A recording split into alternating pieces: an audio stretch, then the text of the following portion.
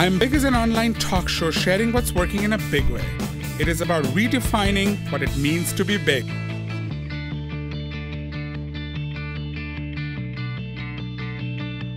Hi everybody, and today it is going to get hot and spicy here at I Am Big.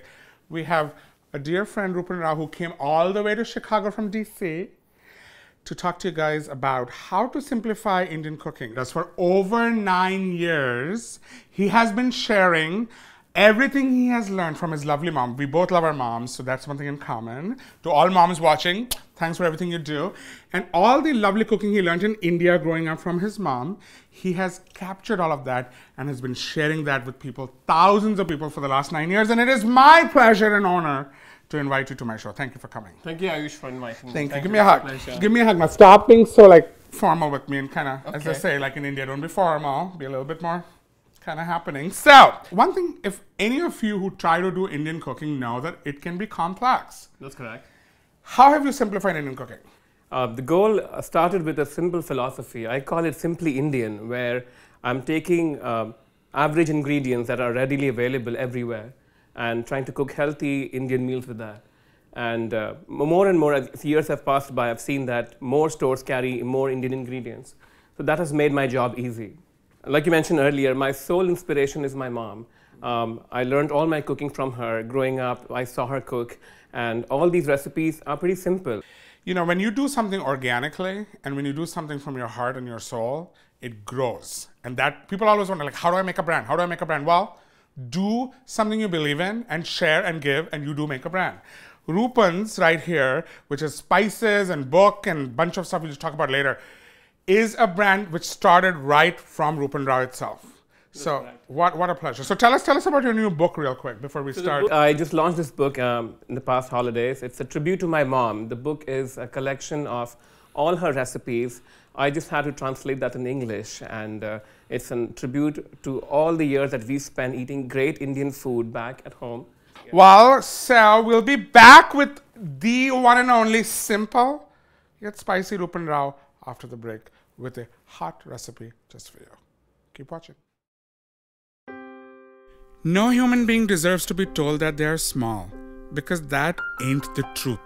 After being told that I was too fat to do anything and I will not make it, I made it, and I made it big, both professionally and personally. Now it's time to do something bigger, and I'm going to do it with you. I know I am big, and so are you. I Am Big is an online talk show sharing what's working in a big way.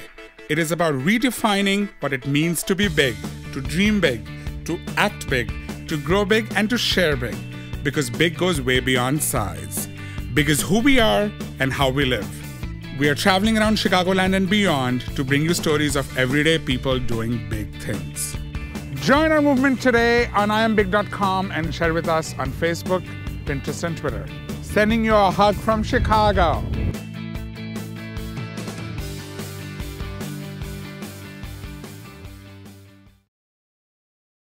Hi everyone, back with one and only simple yet spicy Rupen Rao, showing us how to make chickpea curry, or also known as chana masala in India.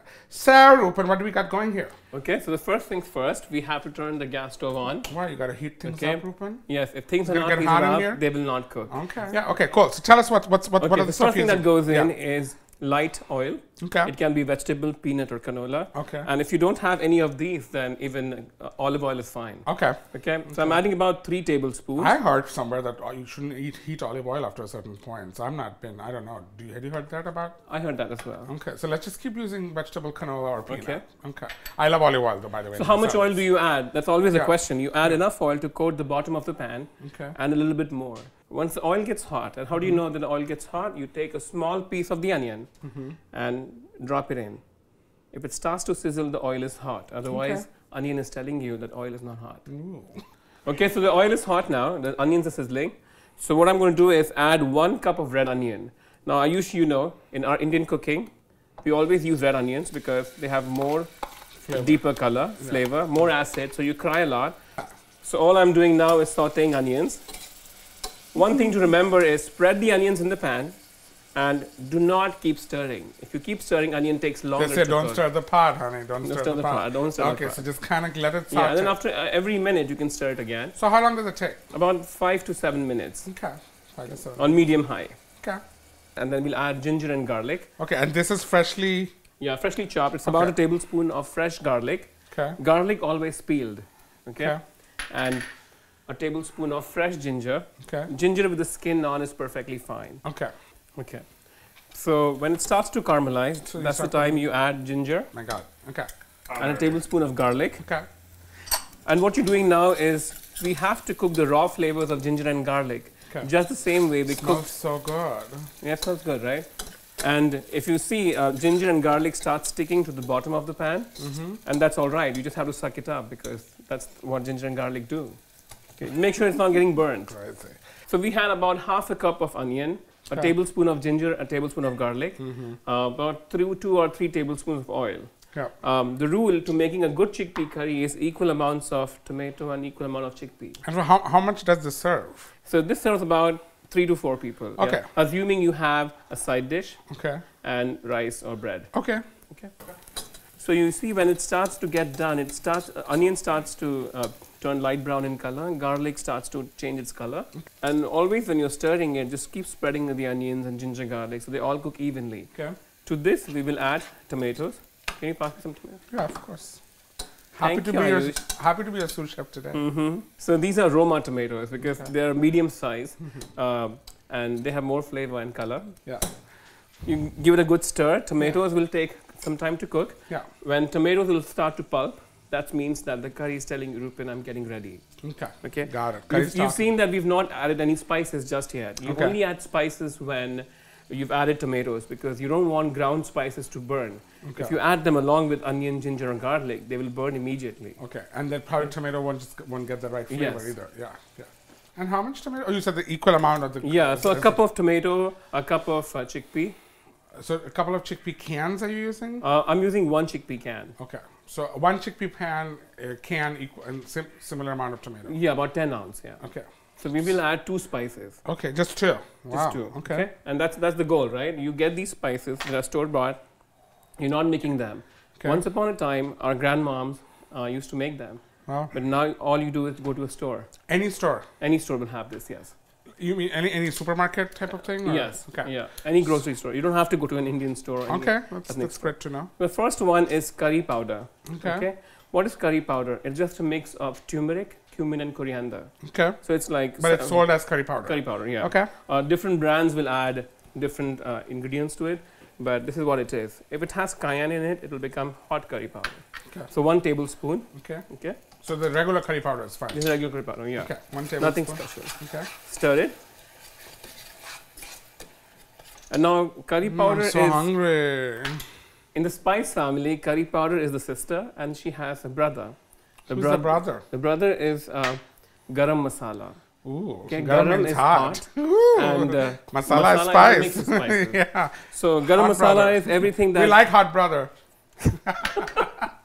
So garam masala is everything that curry powder is not. Okay. Okay. So it has cinnamon, black pepper, bay leaf, cardamom, many spices. Okay. My mom makes her own garam masala, but we all work full time and we are busy, so we don't make our own thing. Is simplifying it. So what we have now is a base. Since we are adding chickpea to this, it becomes chickpea curry. Okay. If you add any other vegetable, then it will not be chickpea curry. Cool. And for meat eaters, they can add meat, sure. Yes. We've not added any salt. So what kind of salt? Any? Just regular salt is fine. Okay. Any sea salt. How much? I start with half a teaspoon. You can always add salt, but you can never remove salt. Okay? Okay. And if it's too much salt, then it's too late. And then we'll add garbanzo. And you said 1 can. Ooh, you're excited. There's 1 can of garbanzo rinsed. If you like it dry, you can leave it like this. Okay. I like it a little saucy because we normally eat it with white basmati rice. Yep. So I will add a little bit of water to this. Okay. So about half a cup of water. Ooh. You that tap water is good. Can we just use that? Okay. Now, when you cook this for about 5 to 6 minutes, all the flavors come together. Okay. You can speed up the process by partially mashing these chickpeas. Okay. So you will not completely mash it. Okay. You'll just use the back of the spoon and mash maybe a third of them. To this, I'm going to add lemon. Okay. Use your fingers. Is that okay? Use your fingers to hold the seeds. Well, you cleaned your hands, don't you? Yeah. Okay, that sounds okay. Yeah. So what I do is I use my fingers as a filter for any seeds. So about a tablespoon Please of wash those hands, everybody. lemon juice. Mm-hmm. So the good news is this is the end. Okay. This is almost the And then end. we have some chopped cilantro. Okay, which is also available at every store. Yeah, cilantro. And the great thing about cilantro is that the stalk of cilantro has much more flavor than the leaf. Okay. So always use the entire cilantro. Okay. Rupen is getting ready to serve his wonderful chickpea curry, which took about 20 minutes to make from scratch, pretty much. Wow, that looks great, Rupen. We're so hungry. Thank you. Thank you. What kind of wine would go good with this, do you think? That's a good question. A Riesling or Riesling is good. Gewürztraminer, a sweet wine. Is Okay, fine, so it's yeah. kind of like a Swedish. Okay. Yeah. Okay, so like any white wine with like a little sweet. Yeah. Okay. And then you serve it usually with basmati rice. Yeah, I made this rice beforehand. You use a rice cooker for that to make it simple? No, or? I just made it in a pot. But it's easy to make it in rice Yeah. cookers. So, cool. Or naan too, naan bread, Yes. which a lot of stores now sell, like or pita or naan or okay.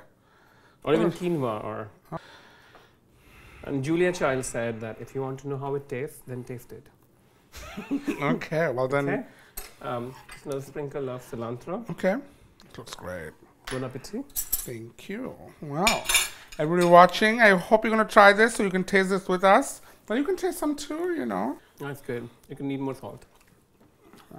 That's the thing, you can put a little bit more salt. Yeah, because this is light salt, remember? Yep. That's great. Oh, that's. Yeah, it's light salt. Doesn't But do much. I don't eat a lot of salt, so. Wow. Okay. No cayenne in it, so no heat. That's great. Okay. Everybody watching, thanks again, Rupen, for coming to Chicago and sharing this awesome recipe with us, doing this great stuff. Well, you are big. Thank you. Here's the I Am Big Band for you. And we wish you all the luck with everything you're doing. You're a sweetheart. Great wish with your book. Thank you. For everything you're doing with Rupen, the spices and things like that. We will be posting this recipe and more information on Rupen's wonderful work on I Am Big. Thanks for watching and have a wonderful flight back. Thank you. Thanks for that, Ayush. Thank you. Take care.